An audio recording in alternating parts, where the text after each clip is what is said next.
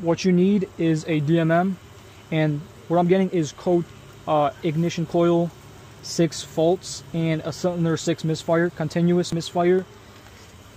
And when this is for ignition coil 6, this transistor, it's 1, 2, 3, 4, 5, 6, matching the ignition coils, right? And if you put your DMM or multimeter on 60,000 ohms of resistance, it should have around 9,000 ohms. It's fine if they're a little different, but when I test this good ECU, this good transistor, starts off at 9.3 and goes down to 8.8.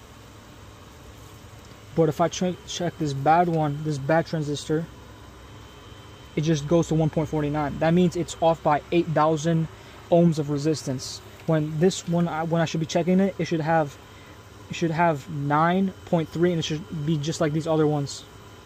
See how that starts about 9.3 and then goes down to 8.8? Yours should be a little different. If you want the exact numbers, there's part numbers on these, and you can check them out. But also, there should be no continuity between the top and the left pin. So this one has continuity. This bad transistor has continuity between the top and left pin. But if I check another good transistor, it has no continuity. It's just like this one.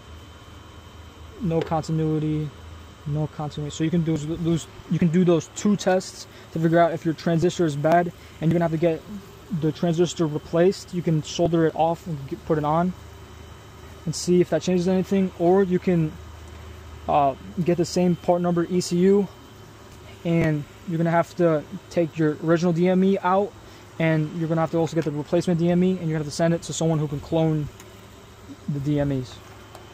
Hopefully it gets fixed.